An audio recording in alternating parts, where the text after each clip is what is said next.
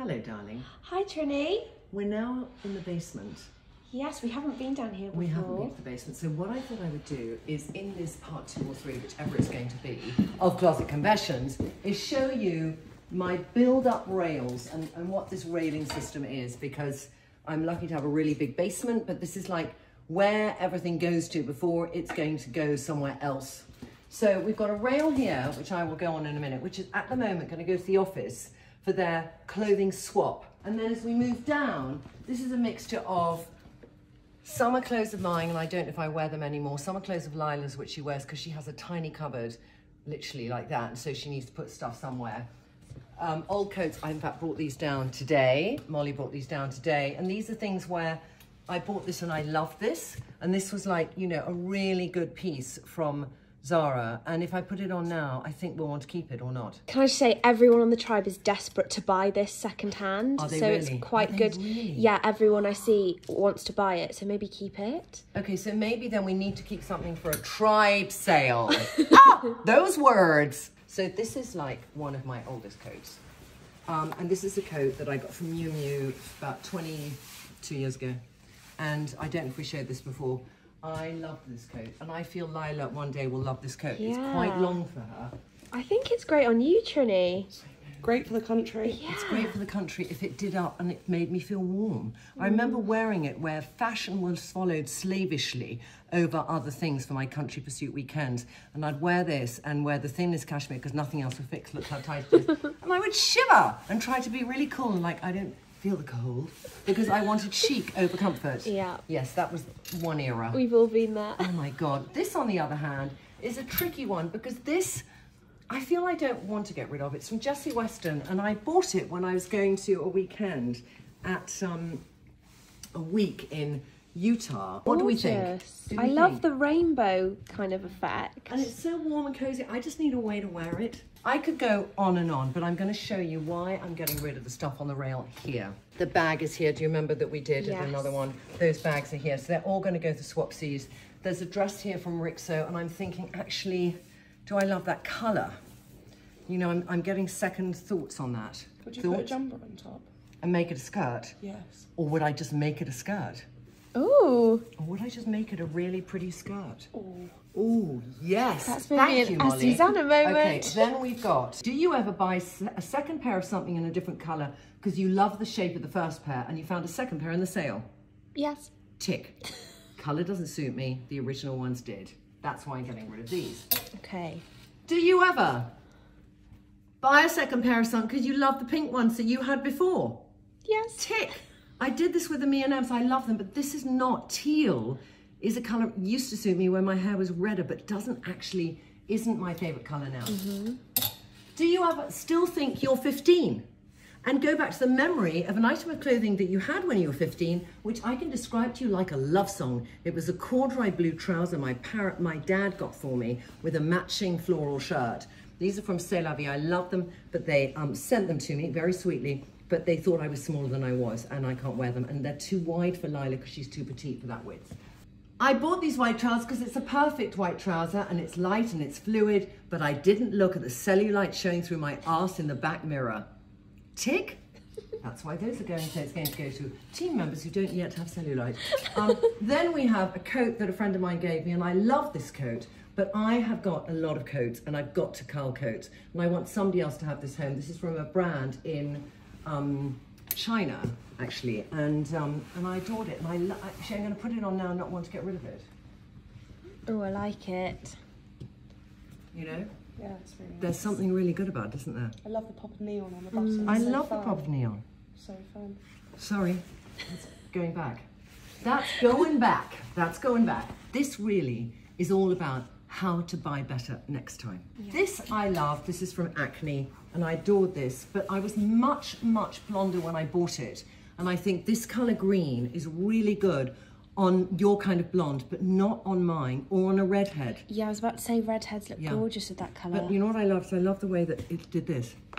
Yeah, Did that by itself. That's Acne for you.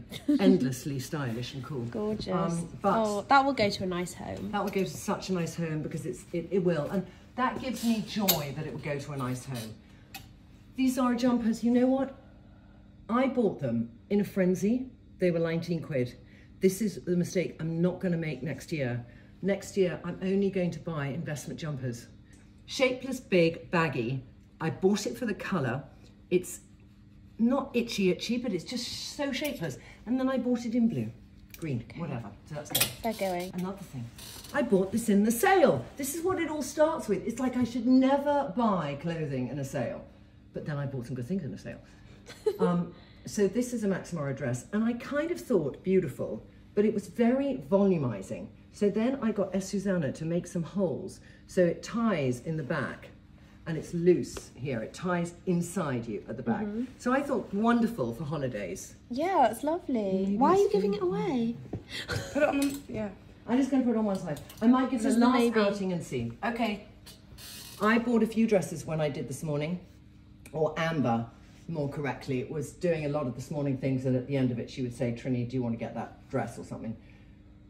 Just always made me look like Barbara Cartland's 90-year-old breast. You know that feeling of just like, You're not really a V-neck, are you? I'm not a V-neck girl. This is a classic. You know where I wore this? Oh, where? And I tried to sell it once, didn't really sell. I wore it to Elizabeth Hurley's wedding. Oh. And I remember Lyla was a bridesmaid, and I felt so good in it at the time. I had my hair up in a kind of beehive. I thought I was a doctor, and I look back and I look so 1980s dynasty in a 2000 wedding. It was a 2005 wedding, and I was really channeling 1990s Joan Collins. Oh, that's gorgeous colour though. Yeah, it's a great colour. She was at the wedding too, but I think I'm more like her than anything else. This I love this print, but you know I have the suit in it, and the dress, the print was not so strong, and it's better on a blonde. Okay. Okay, this was a jumpsuit that I think we're going to do on Friday twinning, and I bought it and I had a moment of fun thinking for the summer, and then in fact it is too on the crutch. Now this, I will lay the blame entirely at Molly's door, because she loved this, she fell in love, said you and Chloe look amazing for twinning, it's going to be incredible, and we didn't do it, and I thought I'll get it anyway because it's wonderful, and no, it didn't work. This, another moment where I thought, let me do 5 layers of sequin, but it's actually a really cheap sequin. It feels a cheap sequin, and when I put it on, it catches on everything, and no, it's going. Okay. I've got so many Christmassy, shimmery jumpers, and this is French Connection, I think. And I bought it because I was on a run of sequin jumpers. Yeah. And I didn't have that feeling of grey one, and it's so long, and the shape does nothing for me. Oh, let's get another sequin dress, but my God, the length is appalling. It doesn't give you a waist, and the sleeves are too short. But it might look great on someone else. Oh my God, it will. I bought 3 of these jackets. I've worn them. I mean, this I've worn the least because it was my 3rd one, and I did rotate them, and I wore them for about 4 years, and they cost like 49 quid. So I love them. They did very well for me, but I'm no longer that person. Oh, this top shop, it was part of a suit. It was cool but complicated, and I need somebody at the office who's cool but complicated to get it, because it's sort of tied up in a weird way, and I couldn't get my head around it. This was such a great, this is La Marie, which was for H&M. They did this range, and they did one in white, and they did one in this colour, and it's a super cool raincoat, actually. I did this for a Closet Confessions talking about how to wear denim, and I loved it, but it only worked with my really high-waisted jeans, which I'm less inclined to wear because I have to wear such a high heel. So I'm having to eradicate clothing where I have to wear very high heels. These breed in the office, and I know this will have a good home. We got these for everybody 2 Christmases in a row at Trinny London, and lots of people will wear them. And I just think somebody who didn't get one first time around has the opportunity, but I do have them breathing upstairs in the cupboard. I saw this in the sale, and I thought, I have to get in every single colour.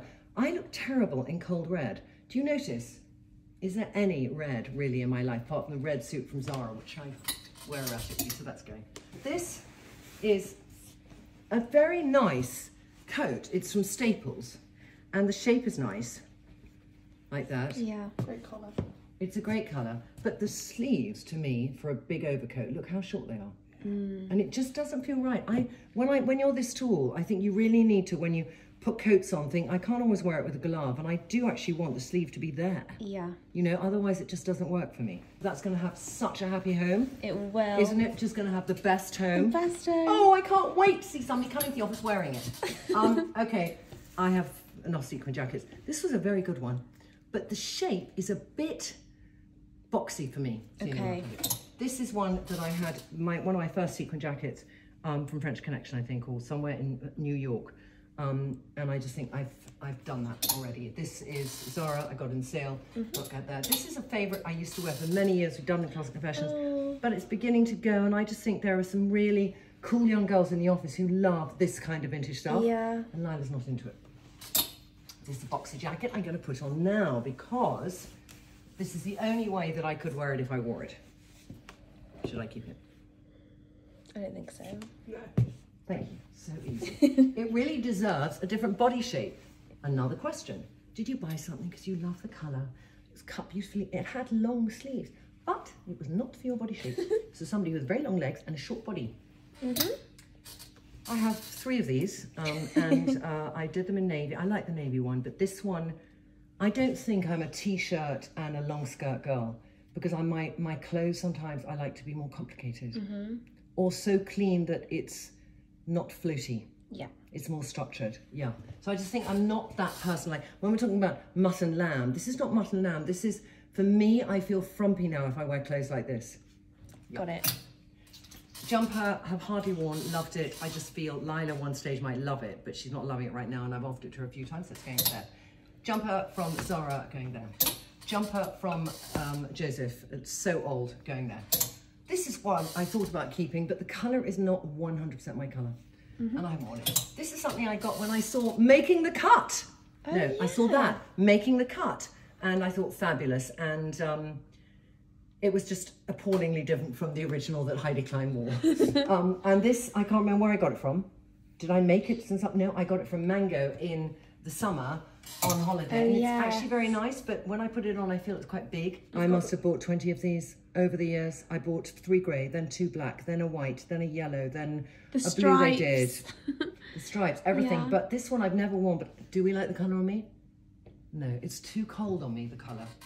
I bought 2 of these by mistake. Oh. I don't need to. Oh, nice. Someone will love that. Yeah, somebody will love that. This is the side fastening Zara trousers, which are the cropped ones.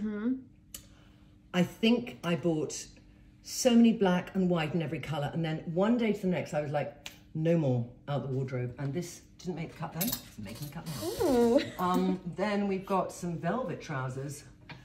Oh, they're snazzy. Well, yes, they're very snazzy. These are from Zara. And I bought them, and they were in a medium, and I thought they'd fit me. And then I thought all I need to do is the zipper had broken, so I sent them off to West to put the zipper back on. She sent them back, and I put them on again. I couldn't do them up. These, I love the colour. Too short. Why didn't I listen to the shortness? That is the jacket that goes over the dress. That's really pulls on everything. Yes. Can pull on somebody else for all I care. This is a lovely French Connection shirts in stripes. I have 9 striped shirts. It's going. Phoebe and Grace, I loved it. I've been there, I've done it. The trousers were always too short. Still a great shirt, but it's made of polyester, and for sweating, it's not good. Okay. Sorry. Then we have this section of the house, which is called the boiler room. In here, there's a mixture of things, and this is where sometimes Lyla comes down to, and you know, this is meant to be kept quite tidy, but Lyla comes with a friend, and it's a dressing up moment, and I come down, it's like, Lyla, did you tidy up? So, in here we have shoes I do not wear, which one day Lyla hopes will fit her. You know, exquisite shoes, which should be kept better actually. I've got a shoe cupboard outside, we'll do this in, because they are really beautiful. Like, that is like a perennially beautiful shoe. Yeah. But just gorgeous. a tiny bit too small for me. I've got shoes like, you know, Oh my Louis gosh. Vuitton. I mean, that's the heel I used to wear. That is the heel I used to wear. But I also wore Charlotte Tilbury at that heel. Wow. You know, and these things are just like here, and I'm thinking they're treasures. Oh, I also wore that Fendi heel. So cool. Isn't that cool?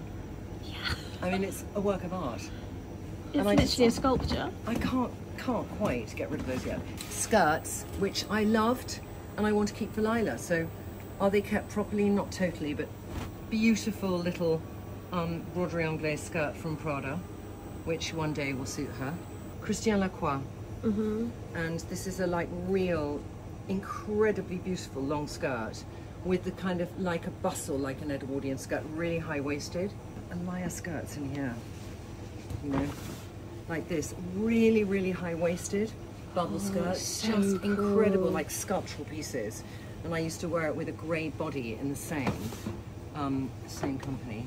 Stella skirts, Marni skirts, more Alaya skirts. So I'm just, that's what's happening there. We've got bags. I could get rid of a few, so let's just get rid of that. Let's get rid of that. It's very nice macrame, but I don't need it. Let's get rid of that. This is all going in that sale. Yeah, that it's like a Marni, and I love it. Yeah, I just love it. This is another Marni that I kind of love, and it's not the era of that bag, but I feel they're such beautiful bags, and it's like my Prada bag.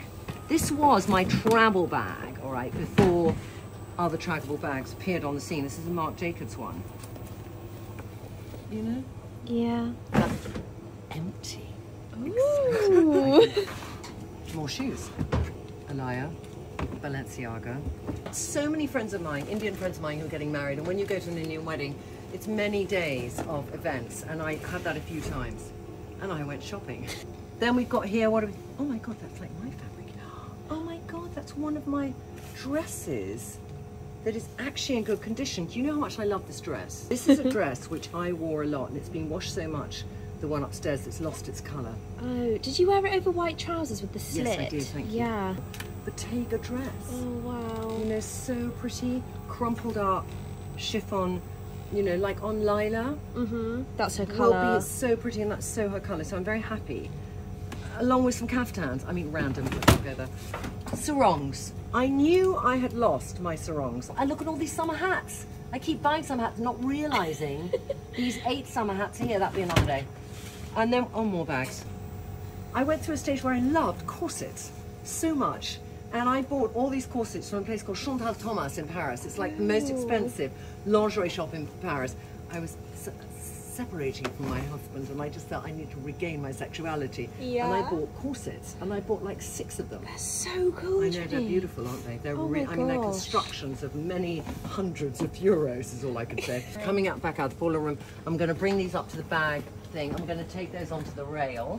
So we're out of the boiler room. We're out of the boiler room now. Okay. So this has been a mammoth session, and it's been very much my own personal story. Everyone will have a proportionality around what they should keep and what they should get rid of, however big or small your wardrobe is. And that's the thing here. It's to look at everything and think, why did I buy it? How was I feeling when I bought it? Have I ever worn it again? If I haven't worn it again, why haven't I worn it again? And write down the rule you're going to make yourself to avoid that mistake in the future. This was the Closet Confessions of Closet Confessions. And I hope in the next 2 weeks, when I have a bit of downtime, if I do in January, that I will really do a further big culling, and I'm going to make a big rail for sale for something, which we can then all think, what should that be? And over a certain period of time, when we've got the manpower to do it, I will do some kind of sale, because I think there's a lot of stuff here which Lyla's not going to love, which the team will have been just over-indexing on Trinny, so I can't walk in the office and just see myself in every single you know, outfit. That would be a bit weird, but I don't mind at all. I love it. I love nothing more than to see somebody wearing something that I used to have and seeing them get joy from it. And that is the joy of buying clothes you love. There's nothing here really I haven't loved at some stage. It's just, you can't love something for 10 seconds. You know, you've got to love it for a longer time to know that it's going to stay in your wardrobe. Oh, thank you, Trinny. All right, darlings, thank you for watching. We're going to start looking at, I think, how we organise our wardrobes, you know, and how you hang things. And we'll go back to that sort of January moment of, now I've culled, how shall I hang? Okay. Yeah? Oh no, it's a cat. All right. Bye. Bye.